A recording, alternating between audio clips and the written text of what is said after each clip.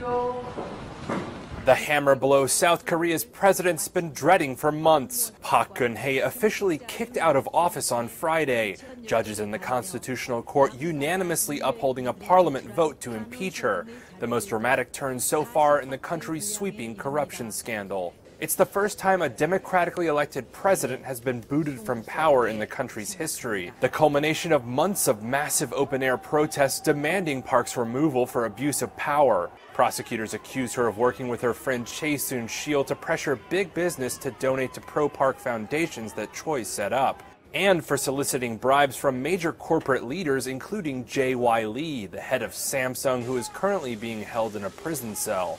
Now that she's been axed from power, Park will lose all presidential immunity from prosecution and faces a potential state investigation and possible indictment.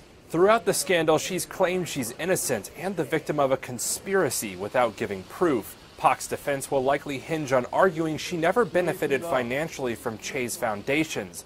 Chae's already been in and out of court for abuse of power and bribery. Prosecutors view the two of them as partners in crime.